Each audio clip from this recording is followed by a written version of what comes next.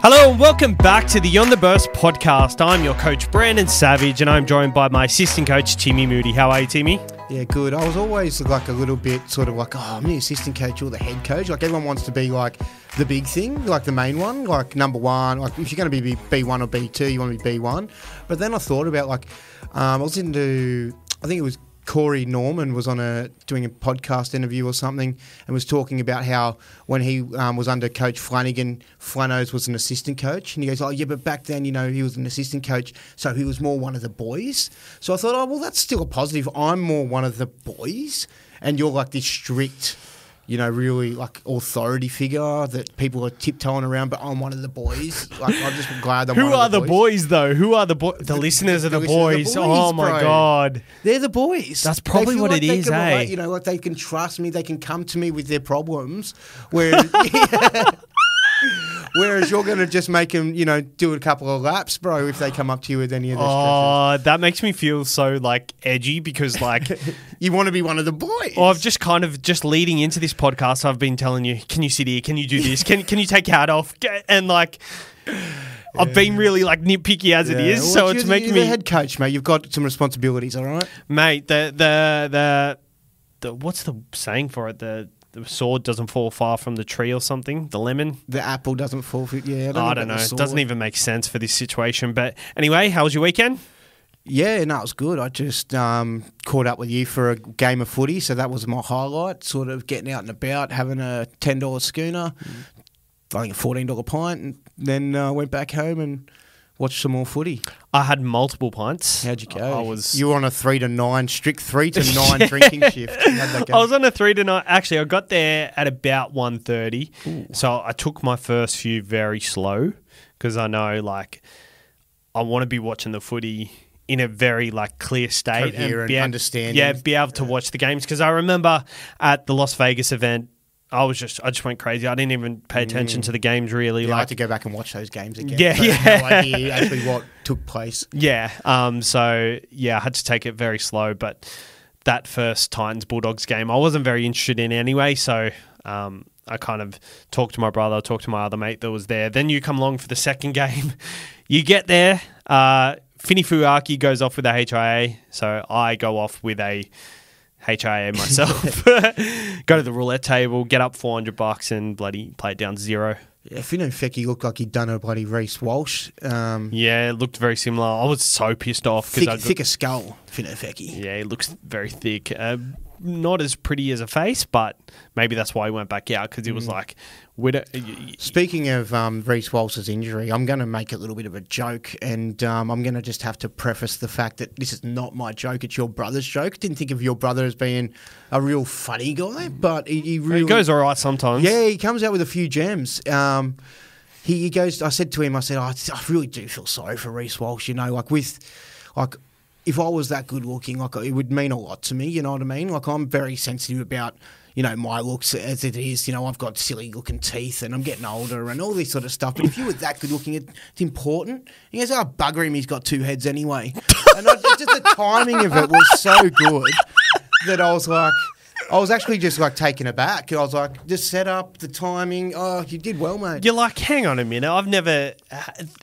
He's kind of like me where... on the spot, he doesn't really think quickly like that. Yeah, I didn't think he'd have that sort of wit about him, and he was sharp. He was very sharp. And then I was laughing, and he was just like, it's no big deal. Like, that was quality, I say funnies like that all the time, bro. Yeah. If you are watching on the YouTubes, like our new setup, they've put some LED lights in behind us, and I think it really makes our faces pop out. We're having a fun nicely. time in here. I think, I'm a big lights guy. I like it because, like, I was real, I wouldn't say, what's the word? It's like sensitive. What's the word when someone's like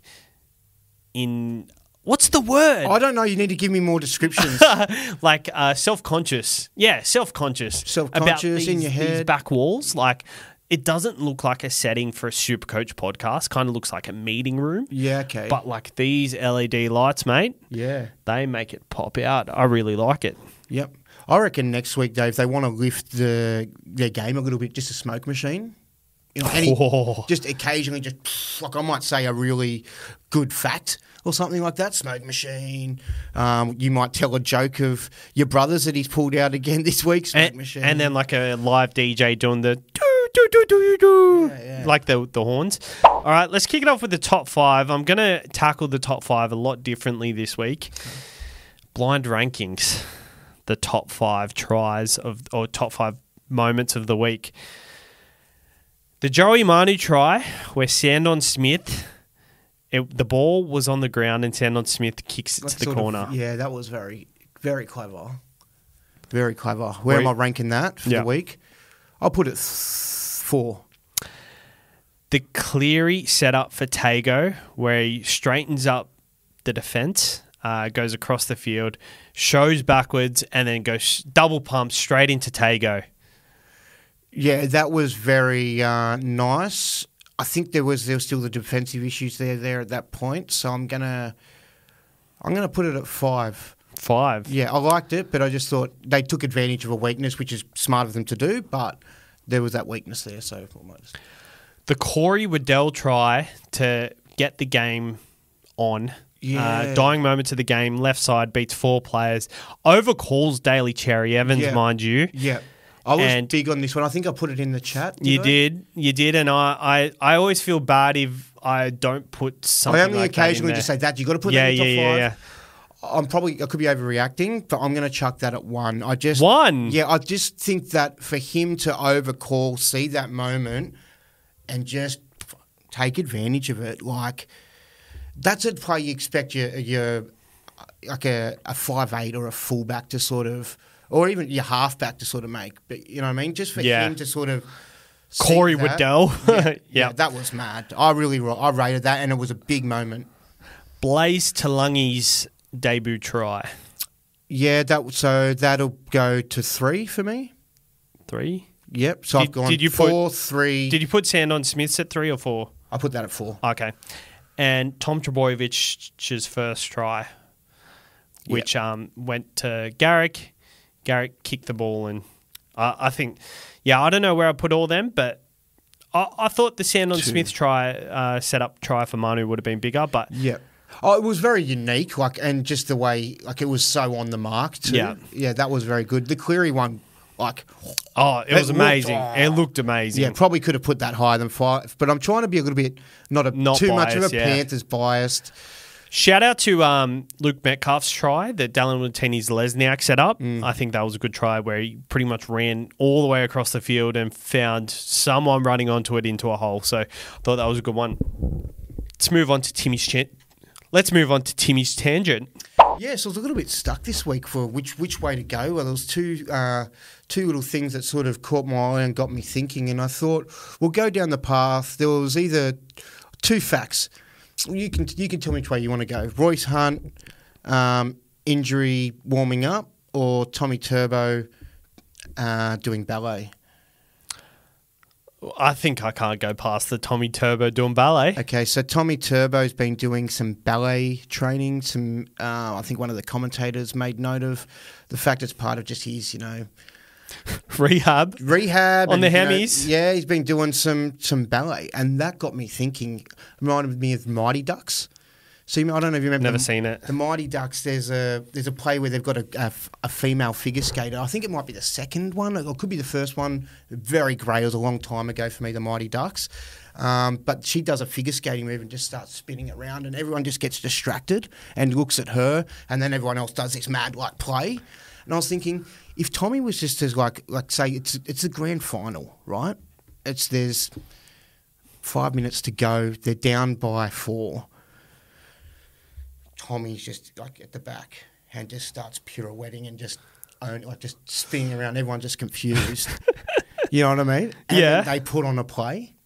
I think I would like to see some sort of distraction, I'd like to see the ballet executed on the field, even if it's just a bit of to score. You know what I mean? It's a bit of grace. So we've had Timmy's Tangent running for 3 weeks now, and every single one of them, I said this last week, is you just trying to get an advantage on the footy field. Yep. Well, the only other comment I've got to make on, like I also have a little dancing experience myself, which is a bit weird. No actual experience, but creating my own experience. So the best way to put it is when I was like 16, I had a mate that had a girlfriend who worked as a dance teacher at a church, and I came along just to meet her, and I just was being a bit of a dickhead and just pretended that I was an international dance teacher from overseas. And so she was like asking me, my opinion on some of the girls that were dancing, and I was just giving her, some weird accent, telling I was from a place that didn't marry up with my accent. She ended up asking me to do some male dance classes. So I was teaching tap, jazz and ballet. You actually were? Yeah, I did it for a term. My mum was driving me there going, I don't feel good about this the whole term. I was getting $5 a kid. But they're at an age where they didn't really need to learn much. It was more just about moving about. So, yeah, I was a dance teacher for a term. Oh, my God. Teaching those sorts of... Now, that is a Timmy's tangent. I cannot believe that. Yeah, and the funny thing was this guy, some people know the guy that I was the boyfriend of the girl that got me this job. Yeah. He's the guy in the Penrith, he always got his shirt off, swinging around, Panther Mick, they call him. So if you ever see in the crowd, he's a big deal. All the Panthers fans will know who he is. Yeah. I used to be friends with him at that That time. actually reminds me, my brother did dancing as a primary school person, and I was always really jealous because like he got to go up on stage and do this massive show where everyone was watching, and I always loved that. Came around all the girls. I went to join the next year, and I was like, I don't like this at all.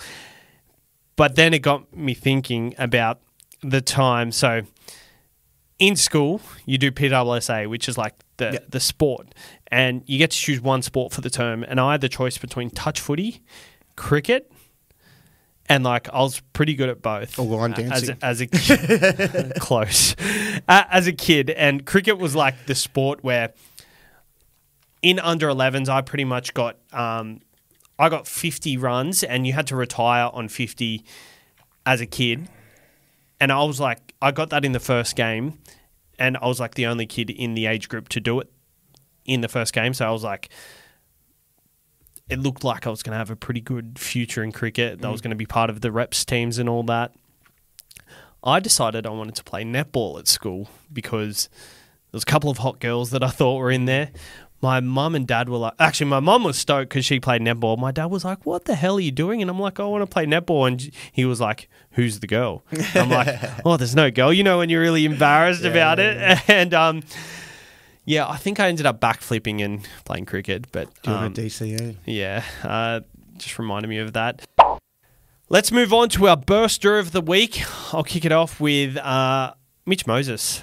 116 Supercoach points. I know Supercoach points don't matter, but he had a try, 2 try assists, and he looks great. He just looked like he was putting his body on the line. Later to find out, broken foot, out for 8 weeks. So I think that defines... He's had a bit of that in his past where he's had an injury that he's played through, I believe. He's a tough little bugger, isn't he? Maybe he's just so light that he can't feel it. Yeah, I don't know. It will be definitely heavier than me. Yeah, that's true. My burster of the week? My burster of the week, I'm just shout out to you. Obviously listens to the podcast. G'day, Yappy Koroisau. Had gastro last week. I think he was... That's a good one. Yeah, I think we went out of his way to get gastro. Was hoping he'd take a shit in his pants to get that upper edge so people wouldn't be able to tackle him. May have even taken a shit in his pants. It was only last week I was saying that's what a footy player's got to do to get an edge. And I even said, if I was the Tigers, I'd try it. I think Yappy Koroisau was eating some pretty nasty, meals that he'd prepared a couple of weeks earlier, brought him out and just went, going to give it a shot. The only reason he was obviously say we're at lethal, close to the line. No one wanted to get near him. Wow.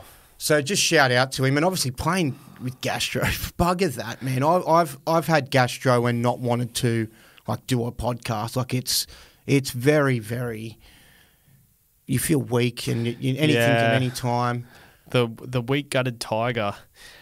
Appy, if you do listen to the show, he obviously does. Sorry, he obviously does.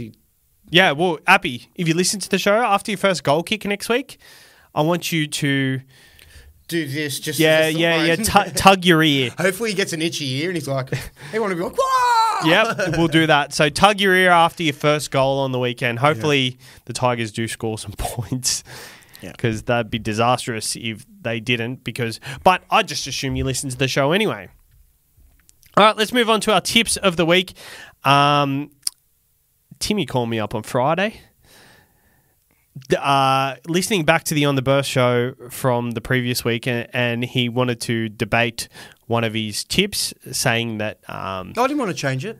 No, you didn't want to change it. I got your number wrong. So that's right. Yeah. Yeah. So I was going off the NRL Supercoach tipping app, and I apologise. I listened back, and you did tip the Dragons. That's right. Yeah. You tipped the Dragons anyway. So you were in the app. I tipped it like a week earlier. Yeah. So I think that put us on equal going into the round. How did we go last week? How many points we each get? Well, I got 3 from 8. Yep. Did you tip in the app as well? Yeah. I haven't found yours yet. Let me get it up. I think you might have tipped more than me because actually we both tipped the Rabbitohs. Yep. Which that's not good. I from also our went own. the Titans. Got that very wrong. Yep. So Timmy is on 13. I'm on 12. Nice comeback from the. So you're up. I had a good first round. And that's adding my point, is it? Yep. Okay, good. Yep. Good. We're both on 12 on the app. Yep, sweet. All right, so first game this week, Sydney Roosters versus Penrith Panthers. The Roosters are at $1.60 and Penrith Panthers at $2.40. Via Picklebet, using the code TURBO when signing up. Make sure to know what you're really gambling with. For free and confidential support, call 1-800-858-858 or visit gamblinghelponline.org.au. Picklebet, it's a good app. I was using it on the weekend. Jesus, it was cashed out some money on the weekend. Yeah. But Timmy didn't. No, I had a shocker. The results were really, really crazy, a lot of them. And it feels like they were, isn't it? Very, very out there. So, yeah, I'm going to try recoup and try get back into my 10K challenge. Yeah, so Timmy was doing $20,000 to $10,000 challenge. You got up to about $70 last week. I just couldn't get rolling. But I feel a couple attempts. I feel this week might be a little better for us. Yeah. But first game, Roosters versus Penrith. Roosters are favourites. I think I'll go the Roosters. Yeah, I'm taking Roosters for sure too. I think the Panthers have proven that they can have a great game, play well without Cleary. Next man up, the rest of the guys will all lift. See Isaiah taking up a bit of that slack of Cleary's having his hands on the ball a bit more too. But yeah, I think the Roosters are just so good at the moment, and it wouldn't be it wouldn't be the end of the world if we lost to them. The Rabbitohs versus the Bulldogs. The Rabbitohs at $1.48, the Bulldogs at $2.67. I think this is a bit strange. Hard to pick this how one. It's the markets are at this. I think the Rabbitohs will win, but geez, I would like more value for them considering how bad they've been. Yeah, after watching the Doggies last week, they actually looked really good. A lot of their attack was just looking a lot smoother. They were just had a lot more effort, and they were just had that energy that they were turning up. I think that win will give them a sense of belief and excitement that they can really take it to the Bunnies this week. But I'm gonna just go with the Bunnies for the fact that they need it. They need it. Broncos versus the Cowboys. The Broncos are $1.97 and the Cowboys are $1.87. I think this is way too close. I think Cowboys overs, Cowboys 13+. I think you can get good value there. I think the Broncos, with all their injuries, Reece Walsh is gone. The amount of points they score off him, and they make quite a few errors, but it's made up with Reece Walsh's brilliance. Yep. Payne Haas not being there, their go-forward shot. I just like the Cowboys here, and the value there is great. Yeah, I like Cowboys too. Seagulls versus the Dragons. Seagulls $1.33, Dragons $3.33. I'm happy to go the Eagles here. Yeah. Dolphins versus the Titans. The Dolphins are $1.72 and the Titans at $2.13. I think a Wayne Bennett Dolphins at $1.72 will get up, but I want to give the Titans another week to have a bounce back. I think they could bounce back. Yeah, I think it's more as I think I was saying in the Supercoach pod, I really think that Desi will rally these guys and, get them to be like us versus the world. The world has got us as the Spooners. We're at $3.50 to win the Spoon. Everyone thinks that this team is completely relying on Tino, and have a real chat to some of those forwards about, making a name for themselves and really taking this team and leading the pack. I think they can rally this week and shock and upset the Dolphins, but I'm not going to go with that. I'm just going to stick with the Dolphins based on how bad they've looked. Yeah. I think that they can rally, but it's a big... I think I've seen nothing from the Titans, and I know after tipping the Rabbitohs, expecting a bounce back last week, it's not a good idea to base it off last year's form. So, that being said, I'm going to go the Dolphins, but I'm trying to get up the odds here for the Titans, and I think Mo Fortawake is going to score. The Titans and Mo Fortawake are first, second, or third try scorer. Is paying $31.75. I do not mind it. He's not a prolific try scorer, so... Yeah, but I just feel like with Tino being out, he'll want to be like, okay, I got to step up. Yeah, I see that being just through the middle, out of his own end and in the middle of the field, maybe not so much... Yeah, they don't really have a hooker that's going to put him through away. It's extremely out there, and it's obviously going to be paid well if it gets up. Yeah, exactly. It's rough. Warriors versus the Knights. The Knights are at $2.82. Warriors at $1.43. I hate being the guy that's just going to tip the favourites, but the Warriors have looked good. They're at home. Yeah, no reason to go against them. Cronulla Sharks versus the Canberra Raiders. $1.51 versus $2.57 for the Raiders. I'm going to go the upset in the Raiders. Homie wants to do it. I do think the Sharks bounce back. Like, I think they've got a good side, but I think the Raiders have been really good this year. Yeah, they seem to just lack the forwards, the props. Hazelton has a go, but you know what I mean? Compared to some of these real seasoned blokes. Hazelton's been impressive. I kind of want to go Canberra too, because just they've got that grit, and although they're not as attractive on paper, they've got a sense of belief in them. It seems to be a sense of doubt about the Sharks. Yep.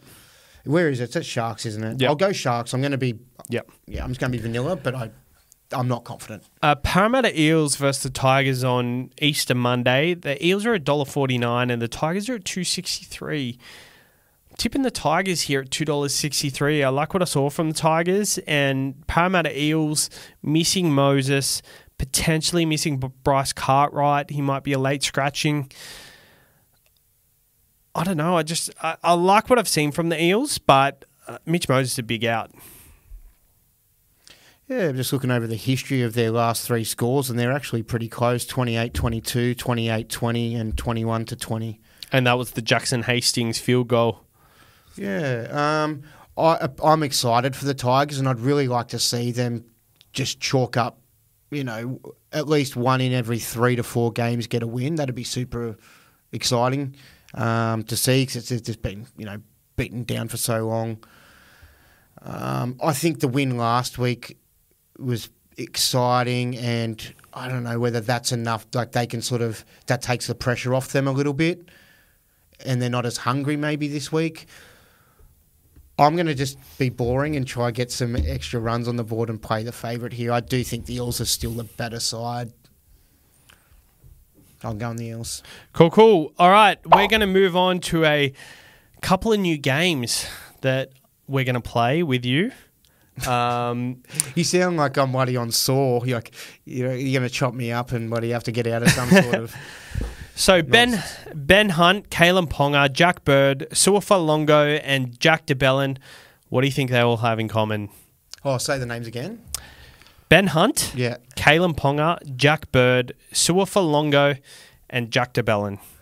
Well, I actually browsed when you were setting up I browsed past and saw those names on your screen, and the first thing that came to mind is I thought, geez, a lot of those names just remind me of names that you could call your pecker, like Jack Bird, Yep. the little birdie, Ponga. Ponga sounds like a name for like a donger, what other names are there? Farlongo, Longo sounds a bit like a name for a thing. I think but I don't reckon that's the concept, is it? No.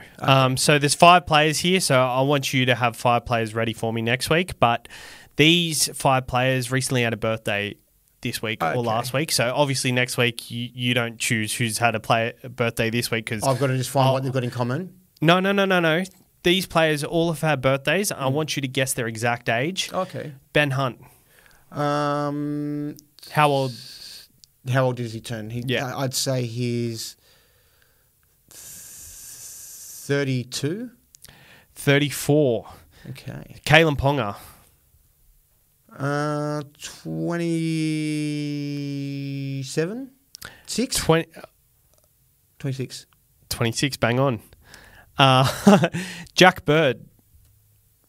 29. Bang on. Saul Falongo. Just turned 20. 21. Oh, felt like that was probably the easiest one. And Jack DeBellin.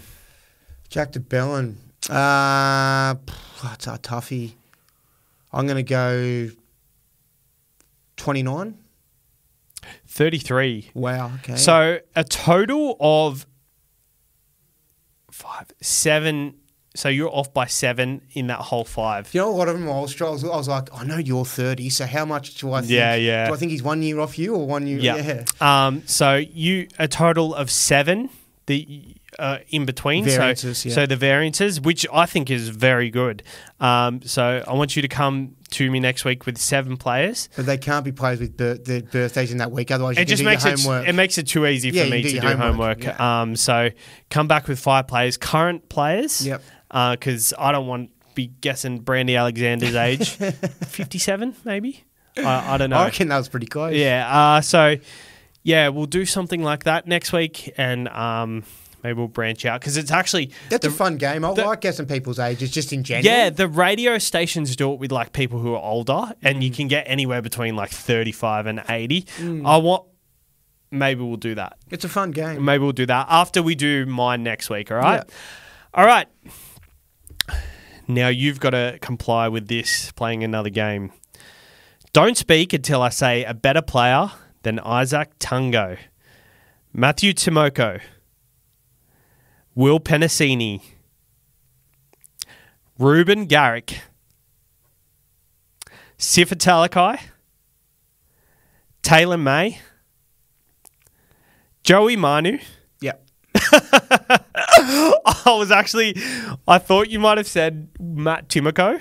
You might have talked on that. I love Matt Timoko, but not as good as Tago, I don't think. They're pretty on par. They're very, very similar. All right, now tell me why Joey Manu is better than Isaac Tago. Why is he better? He's definitely got way more runs under the belt, which I guess is not really fair because you can't really control how old you are. I just think he's just that much. Like, compared to any other centre, it's freakish. Like, Tago looks great and does some mad stuff, but Joey Manu, like, it's just that much more pizzazzy. Yeah, that's all I got for you. It's just, I guess, you might look at players like a guy like Tago and go, geez, his workload and the amount of tackles he makes. But yeah, I just think that upside, the real upside of games on the line, who give you the ball to him, he'll win the game for you. All right, sweet. Cool. All right. Well, cheers for tuning in to our NRL show on The Burst. I think it's been a nice little episode. Excited to see what the year brings, but thanks for tuning in. And if you are here, you're an OG. You're an absolute weapon. You're looking deep into the camera there. I just want to have a bit where I'll just stare at the camera. It's funny because like on the YouTube, it won't show you because I was speaking. Yeah. But maybe I'll add that in at the end, just you staring at the camera. All right, cheers for tuning in, and we'll see you next week.